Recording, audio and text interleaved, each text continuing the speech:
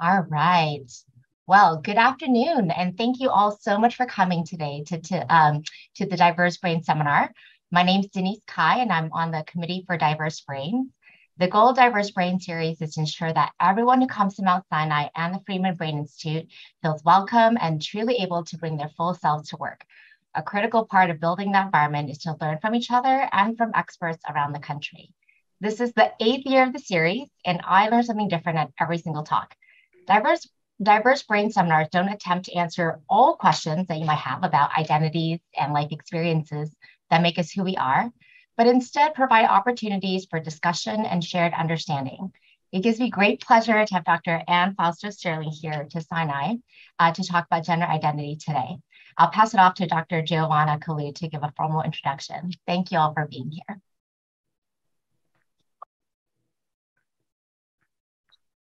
Hi. I'm honored to introduce Dr. Anne Fausto-Sterling today. She's the Brown University Professor Emerita and Fellow of the American Association for the Advancement of Science. Dr. Fausto-Sterling's expertise spans many disciplines, ranging from the developmental biology of the fruit fly, its reproductive system, through to gender studies, and even the study of science and technology disciplines themselves. Over 20 years ago, she authored the acclaimed book, Sexing the Body, examining the nature versus nurture debate over sex-gender identity formation. And more recently, she's turned to dynamic systems theory to try to understand how infants first acquire their understanding of their own gender identity.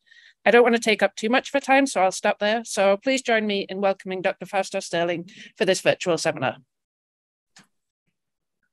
Thank you. I guess, am I ready to share the screen? I think so. There we go.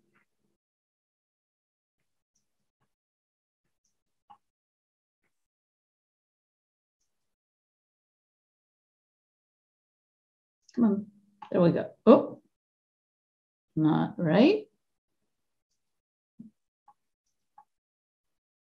So thank you very much. It's just a pleasure to be here. And I'm particularly grateful to Giovanna Kalu for doing a lot of back and forth before we finally arrived on the format and the date and other details. Also want to thank Denise, Tom, Veronica, and Aster for their help in the technological and other organizational aspects of this talk.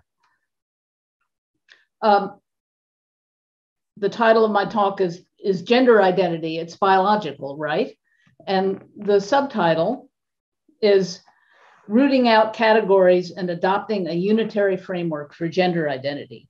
Now, in order to do this, I want to start with going through what some of the categories are, because there's a lot of vocabulary that we've used over the years, and people mix them up and are confused because new words keep coming into existence and old words keep going out of fashion. So I want to give a very quick timeline of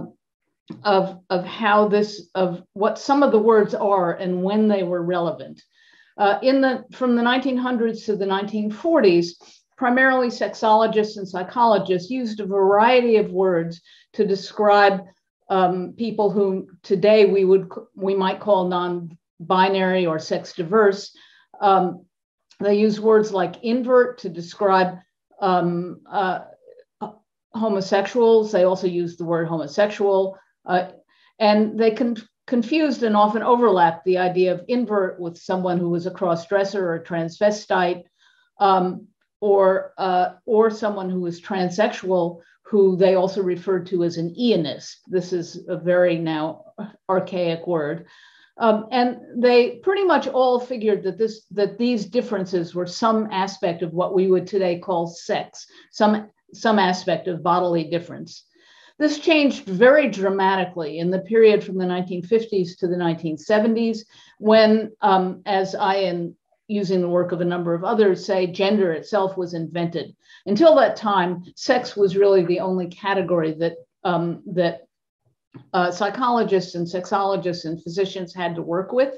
And it was John Money and Robert Stoller, who I'll get into in a minute, who coined the idea of gender in order to solve a problem that had come into being with the concept of sex. But with the invention of gender, the idea of gender identity and gender versus sex came into being, became not only common parlance, but came to dominate how we think about things.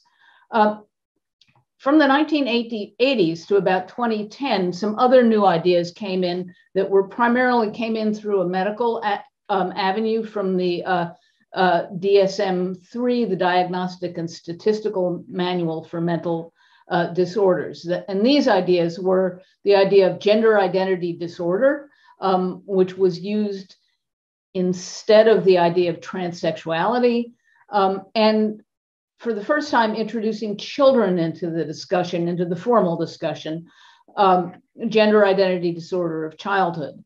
DSM kept changing its mind about what it wanted to call people. And so from 2011 to the present, they introduced the idea of gender dysphoria, but also scholars in gender studies and biology began to re-emphasize the interrelationship between gender and sex and introduce the term gender sex, which I now use pretty exclusively. I'll explain it in the talk.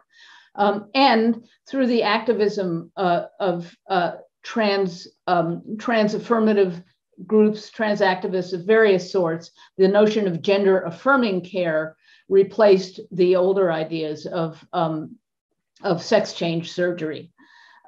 And of course, gender affirming care involves a number of things, not just surgery. Future trends, I think, will we see?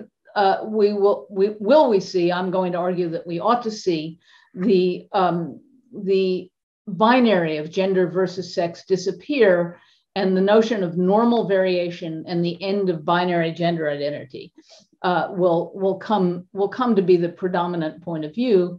And a new term, which I first learned from my colleague Sari van Anders, would be not only gender sex, but gender sexuality, because in fact, pretty much every discussion of sexuality and sexual orientation also has a gender component to it. So instead of sort of just not looking at that, incorporate it into the discussion and how we think about it.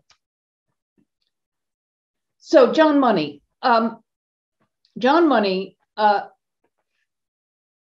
dealt with the fact that he was working with children who we would today refer to as intersex or having differences of sexual development. But the medical world had gotten far enough along in its understanding of sex, that is the body, to realize that it was way more complicated. It wasn't a unitary thing, but you could have sex chromosomes of one sort, but hormones of another sort. You could have external genitalia that made you, that were for all intents and purposes male genitalia, but chromosomes that were female chromosomes. And all in all, sex, which had been the thing that doctors had looked to as the true way of identifying what category a person belonged to, turned out not to be working very well. So, so Money coined the idea of gender. He didn't coin the word, but he applied it to identity for the first time. And one of the scholars who's written about his work wrote that intersex children did not only need one clear gender of rearing, but also an unambiguous genital morphology, as Money thought. And thus, and that point of view kept the body and psyche linked. That is, Money recommended not only that children be reared with a particular specific sex of rearing, but that their body should be adjusted through early surgery to match that sex of rearing. And we can go back to that later if you want. But the other aspect of Money's work is that he found social identity, and I'm wondering if I can get rid of that. No. So can I move it? No. Oh, I can move it. Yeah. Okay.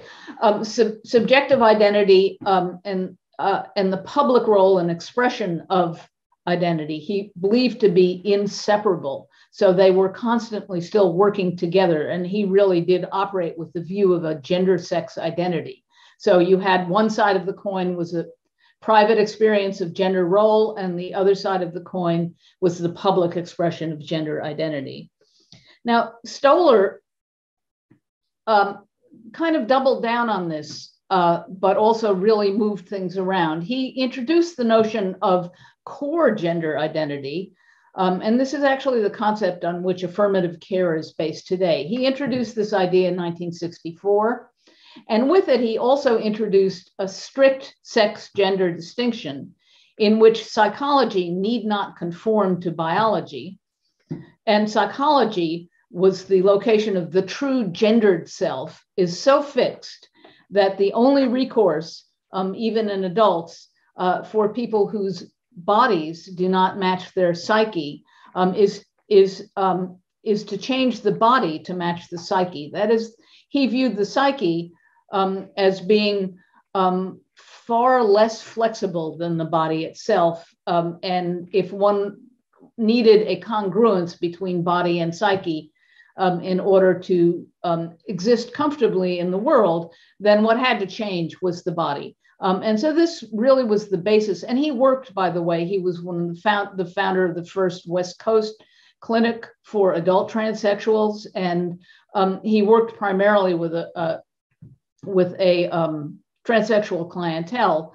And so his ideas really helped form the basis of the justification, if you will, for transsexual surgery, which had begun prior to him, but which developed this theoretical underpinning with his work. So in order to see, just visualize how some of these words have changed and used, I made some Google Ngrams. For those of you who don't know what those are, Google has a huge database of books, and you can you can get them to search words when words first appeared in books in their database from 1800 to 2019, and you can do it for shorter or longer periods of time. So I started seeing visually when some of these words became active. And what you can see is that the notion of transsexual, the blue line, and transvestite, the gray line, kind of were active, actually were visible in books, actually much before 1955, but they travel along together pretty much. That is, and a lot of time and paperwork and effort was made on the part of scholars trying to figure out what it was that distinguished a transsexual from a transvestite.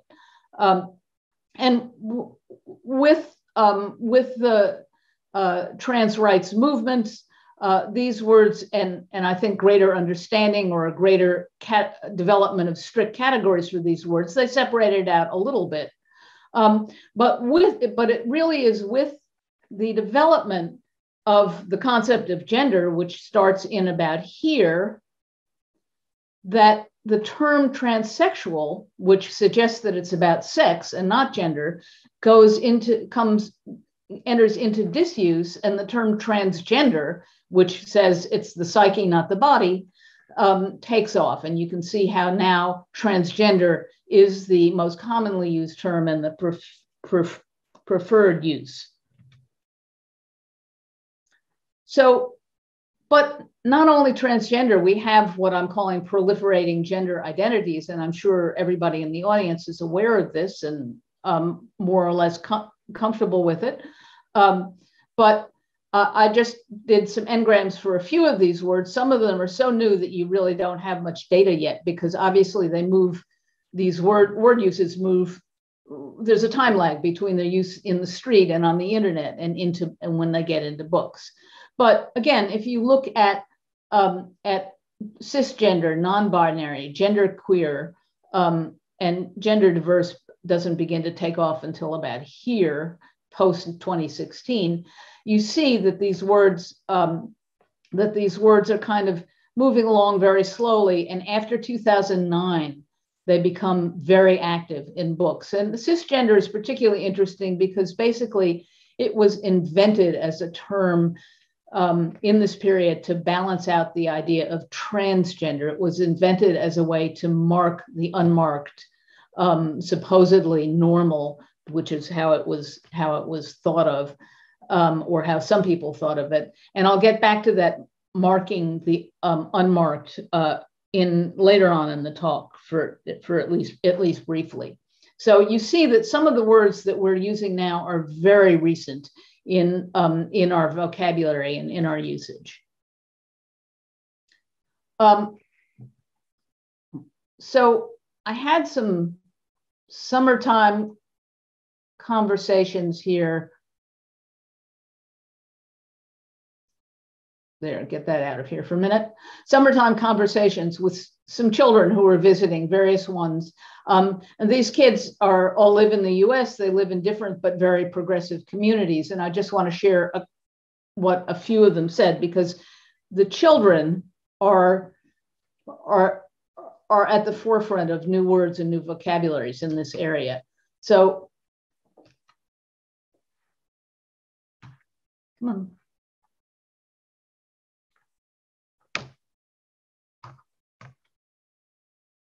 Sorry.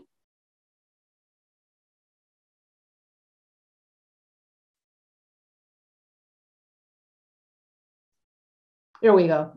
So one 12-year-old said, the kids are all like pansexual or asexual or whatever. This is how 12-year-olds talk about it to each other. And they were willing to share with this adult. And a 16-year-old, the older sister of one of these children, said, in her class, they talked about it differently. This is a 4-year age difference, mind you. Everybody wants to be gay, but I think a lot of kids don't take it seriously enough. And one other 12-year-old said, it seems like no one is gay anymore. Everyone is non-binary and aromantic or asexual. I think that's too bad. And this 12-year-old has 2 lesbian mothers, and I think feels kind of defensive of them. But the point is that these new words are coming fast and furiously, and it's out of the mouths of 12-year-olds who we should be listening to more. And then there's one other source of words that I'm calling strictly medical, and these came from the Diagnostic and Statistical Manuals for Mental Disorders in 1980, DSM-3. Under the heading psychosexual disorders entered the terms transsexualism, gender identity disorder of children, and homosexuality. And as many of you may know, especially the homosexuality raised a storm with the gay rights movement, and it had disappeared by DSM-4 in 1994, which had now a new set of categories, sexual and gender identity disorders, and it still had the gender identity disorder of children, but also added in gender identity disorder in adolescents or adults. And then DSM-5 from 2013, and there's a revision 2022 that doesn't change things too much, entered in yet a new set of categories, gender dysphoria, and it had gender dysphoria in adolescents or adults and gender dysphoria in children. And we'll see also that here too, the DSM tremendously influenced the vocabulary that got used in books and also on the internet, where you see gender dysphoria taking off. Here you have gender identity disorder of children just coming up a little bit and disappearing again, and then gender identity disorder just in this period from DSM-4 and it dies back out again at DSM-5. So lots of things influencing these vocabularies, and they're changing quickly. So there's a parallel road though, which is the study of what I will call, and I'm putting in scare quotes, normal infancy, and the beginnings of the field of developmental psychology in the 1930s. And this began. This really is where the study of gender development in children really has taken place in a non-medical form. So, and it began with a with the Laura Spelman Rockefeller Memorial Fund, which funded 5 centers of excellence to study development in infants. And these were in the 1930s. This was the University of Iowa, Columbia, University of Chicago, Berkeley, and Yale. And I want to talk particularly about the work of Arnold Gesell at Yale. Each of these places had historically different kind of modes of thought influencing them, but Gesell was particularly influenced by Darwin and naturalism, a little bit by system theory and von Bertalanffy, and also the psychologists and some of the eugenicists, Hall, Galton, Binet, and Terman. And he in turn formed the basis on which the famous Dr. Spock wrote his book on normal development, the current things that you see in pediatrician's office, the Brazelton developmental norms, and things like Bailey scales came out of. So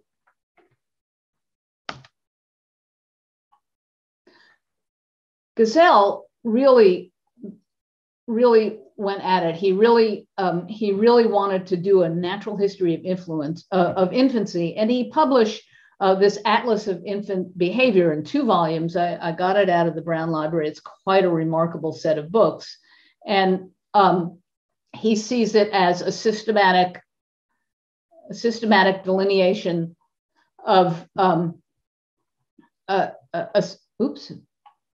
here we go, systematic delineation of the forms and early growth of human behavior patterns. And here, these are all photographs he took. He had this big sort of photographic theater where he filmed and took stills of this child at every two weeks. You can see 4 weeks, et cetera, and going on. And another interesting thing is that they weren't particularly interested in gender. They took, although the babies were naked, so they knew what sex they were. And only when you get up to about 52 weeks do you see an indication of gender at all, with the little bow in the hair, and then the hair length later on. But Gesell wanted to observe everything. So, and he charted everything. So he said, we've attempted to chart in a systematic manner major areas of the infant's behavior world. They looked at posture, supine, prone, ultimately upright, space-defying projections of posture, rolling, pivoting, squatting, crawling, creeping, cruising, kept records of all of this. His awareness of persons, smiling, laughing, crying, responsiveness to gesture, all of these things. He wanted to completely map infant behavior. And he didn't give one behavior priority over another. He just went for everything. It was a natural history. And he had his reasons. One of the main things about the Laura Spelman Rockefeller Foundation is that it was interested in child welfare, and Gesell himself wanted to develop what he called a theory of scientific adoption. So he wanted to be able to test an infant that needed adoption and match it to parents who were well suited. So he thought that he could scientifically govern adoption. And in general, this line of work on infant development in the 1930s involved rationalizing child welfare. And I have to say that child welfare has morphed now into a monster, as shown in the works of recent books by Dorothy Roberts and Laura Briggs, regulating race and gender normative state policies. And I'll mention this again shortly. So where is this line of research today? It's primarily found in its descendants, intellectual descendants, primarily in the International Congress of Infant Studies, or ICUS, as they pronounce their acronym. This summer, I went to an ICUS meeting that in Ottawa, and because I wanted to learn more about what the contemporary work does, and because I was puzzled by something I'll mention in a second. At this meeting, there were 700 participants and hundreds of presentations and posters. And the 2 points I want to make here are that these folks don't study gender at all. And when I would point that out to them, they were like, oh yeah, right. We don't seem to study gender. I wonder why. They occasionally study sex. That is, they may look at physical development. But the other thing, and the other reason I went, is they use the research approaches that I find extraordinarily attractive. And it's more in this natural history mode, but I'm going to circle back to these later. But they actually study what the infants do. They do longitudinal studies. They use dynamic systems. It's just, and they apply them to all sorts of things that infants do, just not gender. So in a minute, I'll address why. But I need to add in one other person, which is Lawrence Kohlberg, who in 1966 published a critical paper in which he developed cognitive approaches to the study of gender identity. And it's Kohlberg and his followers who really have done all of the normative work on gender and development. Kohlberg broke with Gazel's view that young children's attitudes result from physiological maturation. Instead, he said sex role concepts and attitudes change with age because of universal age changes in cognitive development. And a child's sex role concept is the result of active structuring of experience, not the passive products of social training. So the attractive part of Kohlberg's one attractive part was that he brought the child's active participation into it. He clearly rejected Freudian views of gender development, and he connected his point of view. He linked his work to the clinical work of Money and Stoller, and thus resulted an enormous body of work on normative gender and development, much of it very much in use today and very foundational. We have, and some of it summarized in this book, Gender and Development by Blakemore, Berenbaum, and Libin, or in this enormous review by Rubel, Martin, and Berenbaum, in which they study or review all of this work on gender-related constructs and content, theoretical analysis of gender development, conclusions of future developments. The only thing that's missing from this huge chapter is there's nothing about non-binary development. So the word transsexual or transgender or homosexual is essentially not mentioned or discussed in this review. So this is one kind of development without the other. And so now let's look for a second at what's going on here. I've covered this sexology and psychiatry of sexual development with Ellis, Benjamin, Hirschberg, who worked with sex, followed by Money and Stoller, who tried to fix sex by adding in gender, the input from the DSM, input from queer theory, and this work was very much in conversation with queer theory, trans theory, and feminist theory. And on the other side, we have infant development, developmental psychology, Gazel and his ideas of maturational stages, which were important for emotional development, physical development, and cognitive development. And then Kohlberg, who added to cognitive development, or took as cognitive development a subset of developmental events that involve gender, but also from cognitive development, we had people study perception, memory, and language. And what you see is that gender ends up being swept in this circle to the medical and feminist theory aspect of development, but it's left out of all of the rest of developmental psychology, which instead does use cognitive development, but studies also physical development and emotional development. If you think about it, it's pretty strange. It's hard really to think about gender development as being without an emotional component of it. But at any rate, gender becomes separated out from the mainstream of developmental psychology in this period, starting with Kohlberg in the 60s, and hooked in to the more medical studies, but then also the humanist and theoretical studies and activist studies that come from feminism, queer theory, gay rights, trans rights, et cetera. So that's where we are today. So what is my project? I'm working on this, and I'm not there yet, I should say, in case you think I'm going to have an answer. I don't. I'm trying to develop a theoretical approach, first of all, that can encompass the full gamut of children and their senses of self, their identities, as they emerge during infancy and toddlerhood. And I have certain criteria for this theory or for this project. The theory the construct that I come up with must be non-binary and body-based, that is materialist, but not essentialist. And I'll get back to that in a minute too. It must be epistemically just, that is, it allows variability to exist. And I'll discuss what I mean by epistemic justice in a second. And I wanted to open new avenues for empirical study, which I think it will. So the old way of looking at things involves certain common underlying assumptions.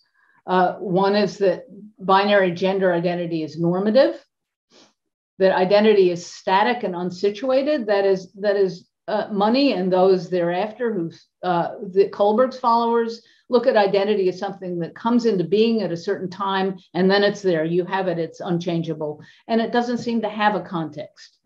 And gender identity is determined either primarily by sex in the point of view of some people and a little bit by gender, or from the point of view of other people, a little bit by sex and a lot by gender.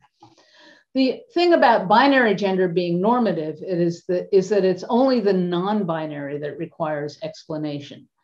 And I'm going to come back to that in a second. My underlying assumptions are that there is a gender sex identity is itself non-binary, that it's a continuum.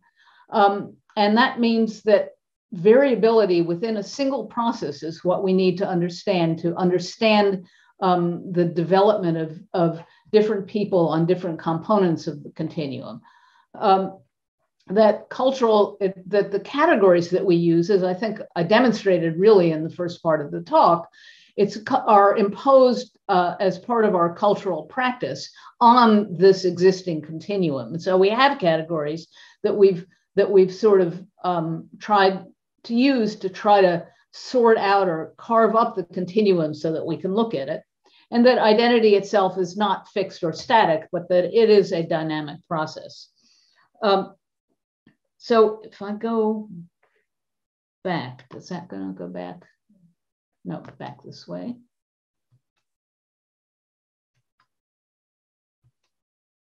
There we go.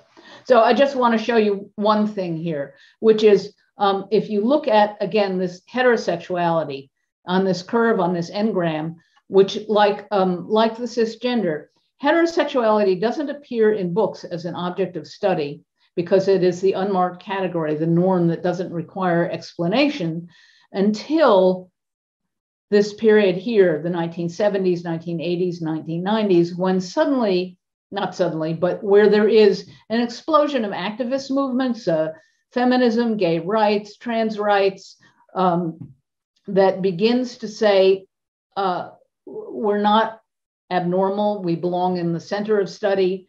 And anyway, why isn't heterosexuality explained as well as homosexuality?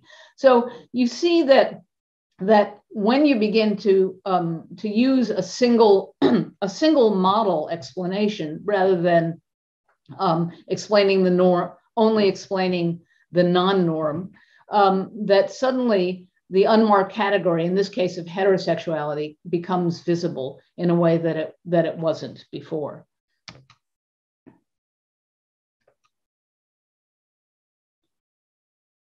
So Next, what do I mean by just research? Just research, first of all, and perhaps primarily, should promote livability. And let's see if I can get rid of this. There we go. And you get out of here too. All right.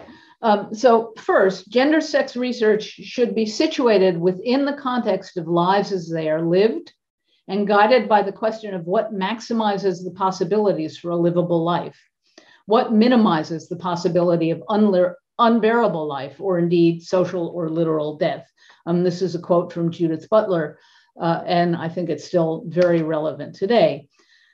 And second, rather than doing away with gender, we need to recognize gender self-determination as one of the critical and crucial practices that makes trans lives livable in particular.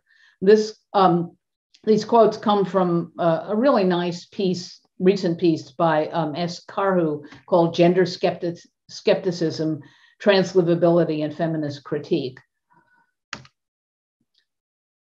And I just want to give you some examples from our current world in the United States of unlivable lives.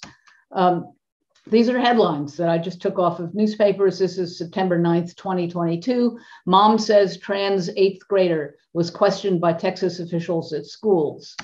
Or this one, also about Texas, transgender Texas kids are terrified after governor reports that parents can be investigated for child abuse. Terrified that because they could be, they could be taken away from their parents. Or this one, at least 7 states proposed anti-trans bills in the first week of 2022. These are all things that make trans lives unlivable. And here's a map of state laws. The orange is state laws that ban transgender students from participating in sports consistent with their gender identity. So we see that when we're making theory, when we're doing research, be it biological or psychological, it cannot be in the absence of knowledge about what's happening in the world, which is making people's lives either more livable or less livable. Just research also needs to promote something called epistemic justice. And there are 2 components of epistemic justice I want to talk about. The first are interpretive frameworks, which I'll get into in the next couple slides. But as an example, one framework would be privileging a sex versus gender framework over, for example, a gender sex framework. So the idea of keeping an open mind that there are different interpretive frameworks that make a difference on what kinds of questions you ask, what kinds of answers you seek. And also including a variety of epistemic agents. The scientists are not the only epistemic agents in just research. The subjects are agents and the institutions. And this is beginning to happen. There's a whole lot of research. Here are a couple of articles.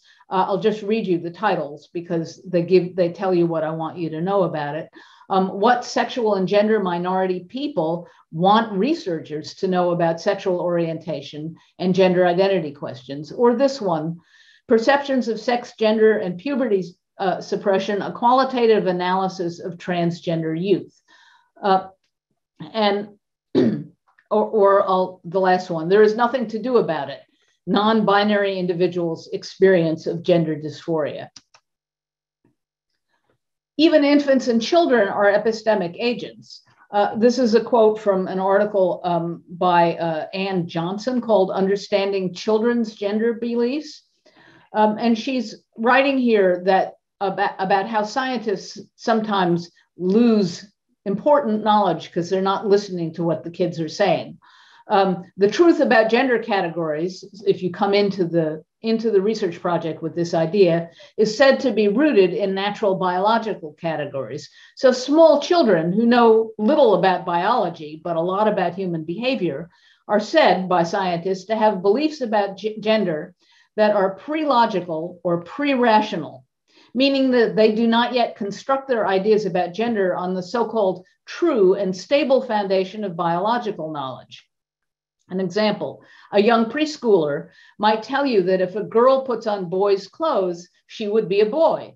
The child, according to the researchers, mistakenly uses cultural cues like hair length or clothing to determine gender instead of rooting a person's gender classification in biological criteria like gender or chromosomes. But in fact, if you look at how scientists themselves measure gender in little kids, the child is the one who's right here, because we use cultural cues to measure gender identity in preverbal children.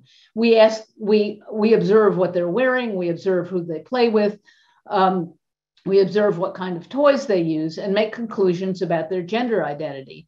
So the child actually is not mistaken at all.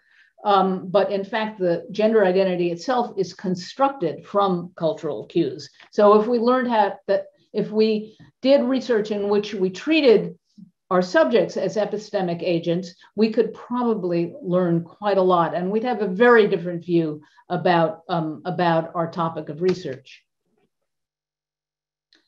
So reframing future research, a couple of examples. So to reprise my title, it's biological, right? Well, my answer to that is no, but rather biology is in there, but it's not the basis on which all else is built.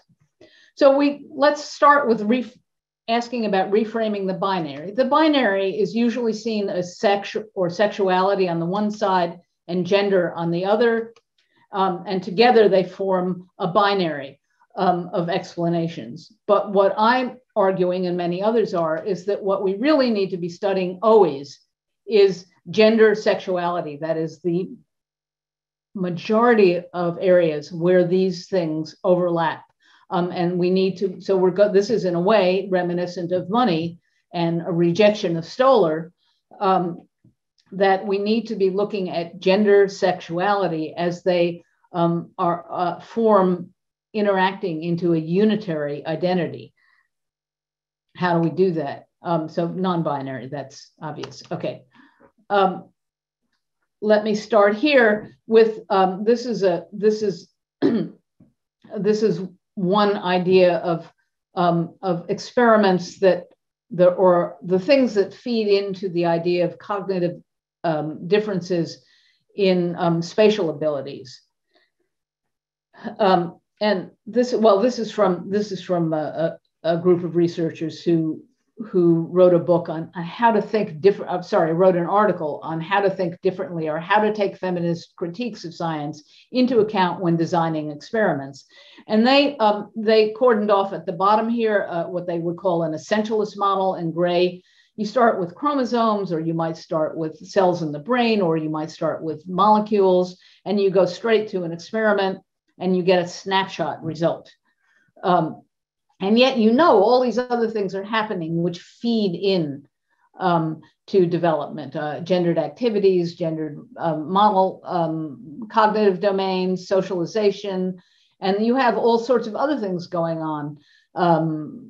Sample selection, sample size, types of hypotheses. So, but the way most experiments are done is you start with I'll just say chromosomes for now. It could be any aspect of biology. You take one time point, you get a cross-sectional area, you do an experiment, you get a snapshot. That's not what I want to advocate. What I want to advocate, and you have a particular type of hypothesis. Usually it's a hypothesis about difference. Is there a difference between males and females, or male identifying and female identifying? But you're looking for differences. You're not looking for how development happens. You're not looking for similarities. And so that's the most common way things are done. But what if instead you might still, if you're a biologist, you might still be wondering about how the chromosomes work. But instead of asking that directly and going straight to an experiment, you might say, well, how does chromosome activity change with gendered activities? And how does it change over time? So maybe you're going to take 3 or more time points over the life cycle. And then you'll combine those together to look at change over time and cumulative effects. That's the type of hypothesis. So you may or may not see differences at all times. You may see differences change. You may see no differences. But what you're interested in is how do gendered activities affect chromosomal activity. And then what you end up instead with is dynamic change and not a snapshot. So that's the kind of thing that I'm talking about when I talk about changing the mode of experiment from static to active. So the last thing that I said, and I'll finish off with this and summarize, and is that identity research should be body-based. That is, it should be materialist, but it should not be essentialist. And I'm going to give you one example from some studies I've done with toddlers. And this is Stephen and Susie throw the ball. Now, Stephen learned to throw the ball before he could walk. And this is because his mother was very interested in playing ball throwing games with him. So he would sit in a very stable position, and she would roll it to him and he would throw it back. And then here in this image, he's kneeling stably and he can raise that ball up over his head and throw it forward. And by the time he learns to walk, he's already very good at raising the ball up over his head. So he's adding walking into his repertoire, but he has the raising the ball and throwing down pat already. So it's in his nervous system. He's learned it in 2 steps. Susie, on the other hand, is learning to throw the ball at the same time that she's learning to walk. And this is because, although she had some interest in throwing the ball earlier, and her mother did play occasionally with her, it was not a maternal priority, nor a strong insistence on Susie's part to play with the ball well before she could walk. But now she's interested, but she's also learning to walk. So she's both unstable on her pins. She can sort of toddle along the way a new walker does. She can hold on to the ball, but she can't manage getting it up over her head. And she can manage to just sort of push it forward a little bit, but not that nice over the head throw that the boy has. And you can see where I'm going with this, I imagine, for those of you who know the mythologies of throwing like a girl, which is Susie is doing right here. She's throwing like a girl. But I'm arguing that she's throwing like a girl, not because she was born with different shoulder articulations, which is one theory some sports biologists have, but that she learned to throw at a different point in her life. And she learned to throw while she was also learning to walk, which made it difficult for her to master a particular kind of throwing. So this is what I mean by it's in the body, it's material, but it is not essentialist. Okay, let me sum up now. This is back to this idea that that I presented to you before, in which we have, but here I've added in that the infant developmental psychologists have they frame their work in terms of embodiment, process, and that it's developmental and dynamic. They use metaphors for development like ecology, rivers and streams, phenomenology, movement. They do qualitative work. They use cascades, networks, and webs. So that's all in this part of the study. And then you have the more static part over here that comes out of sexology and psychology.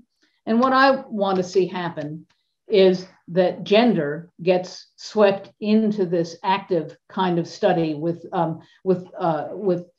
longitudinal life cycle studies, embodiment, process, and any or all of these different metaphors to put the research together. So what I'm arguing is that gender needs to be pried away from the study of gender needs, as particularly in children, needs to be pried away from this area and moved into this area of infant developmental psychology. And that we'll see a lot of really interesting things develop as that happens. And that, my friends, is what I have to tell you. So I thank you all. And I guess I have to stop sharing now, is that right?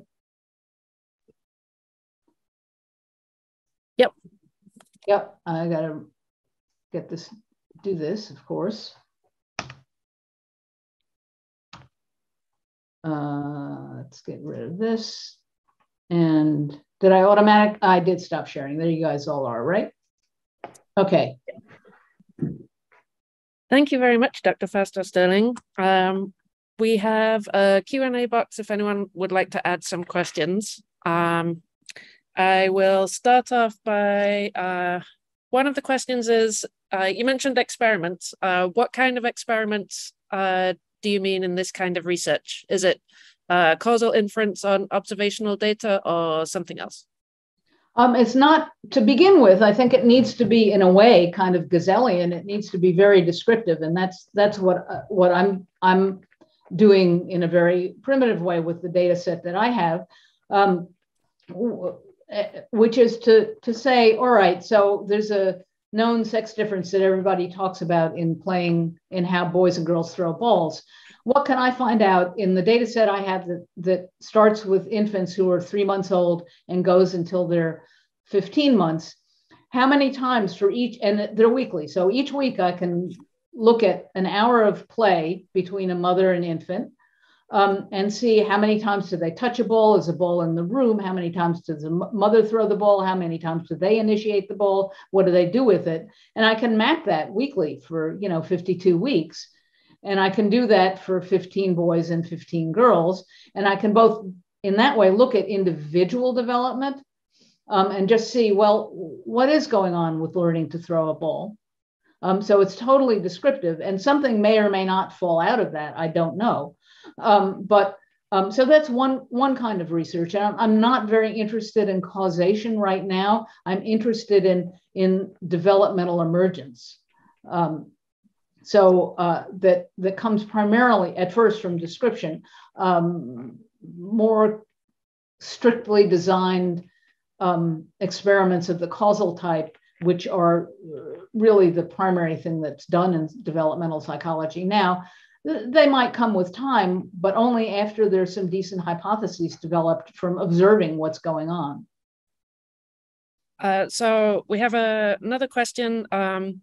So how do you propose that scientists studying sex differences frame their studies and language to avoid being deterministic?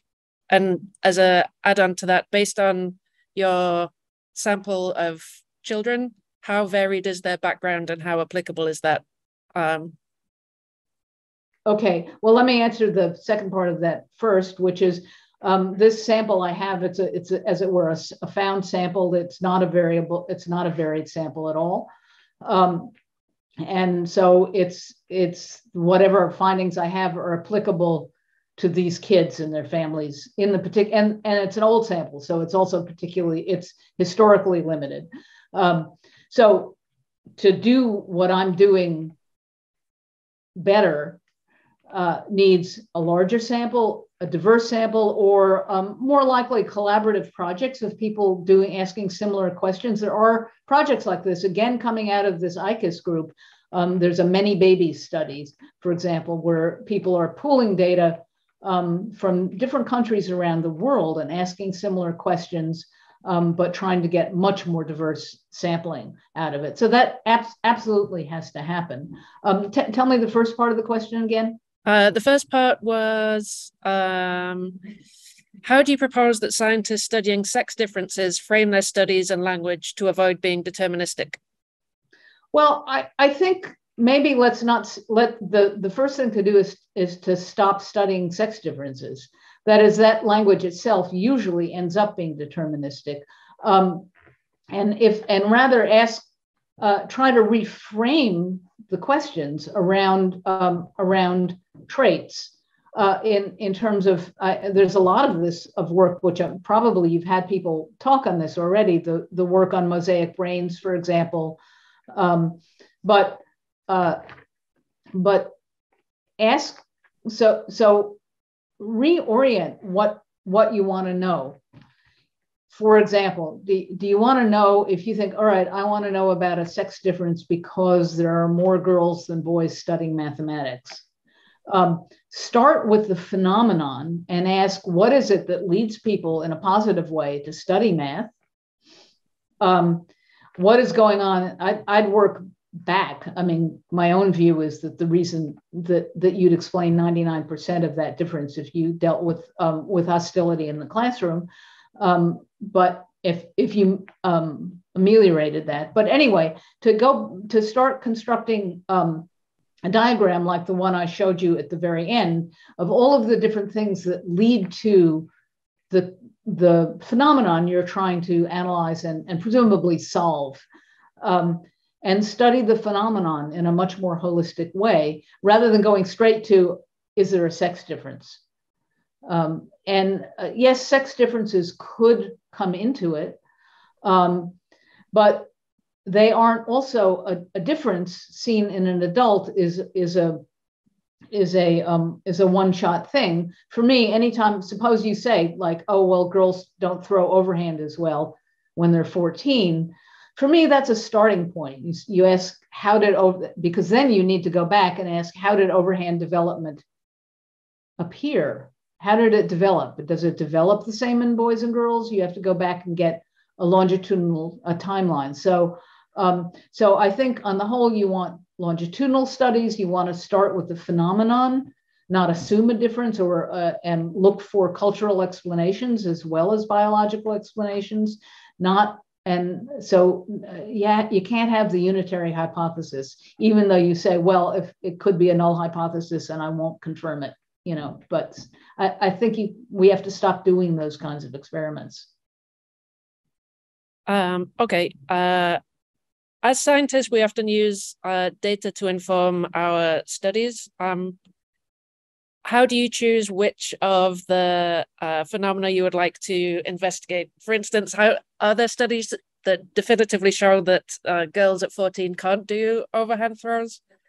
How do you decide which you're going to study? Well, I think people doing studies always have various reasons for choosing the question, and so the one thing to do is to examine why you're asking the question. So a little bit of self-study, as it were, to start with. Why is this question interesting to me? Is it important in the world? And I don't mean just can you make up an importance to satisfy the NIH requirement that it have a reason for doing it, but that you ask why it's a worthwhile question to begin with. What is it that led you to want to ask it? And then what are the various sort of streams of influence that move into that area of work? It's a little hard to do it for all things in the abstract, but that would be, I think the first step is to ask, why is this an important question? Why do I want to study it? Okay, so I think we've got time for one last question, and we haven't really touched on neuroimaging. So there's one question about what do you think of the more recent research on brain structures in gender diverse folks at the USC Neuroimaging Informatics Institute and the International Enigma Project focus on gender identity development and the developing brain? And I'm not super familiar with this work. What I usually think about imaging research on brains is that they're not done on developing brains. That is, to understand anything, it doesn't do to study the brains of recently deceased transgender people or living transgender people who are 35 years old. What one needs to do is to do longitudinal studies and not where one follows the same individual subject over a period of years. So I don't know if these studies, these institutes are doing that. I think that there are some brain development projects that really are doing developmental work of the sort, longitudinal studies of this, rather than cross-sectional studies of the sort I'm talking about.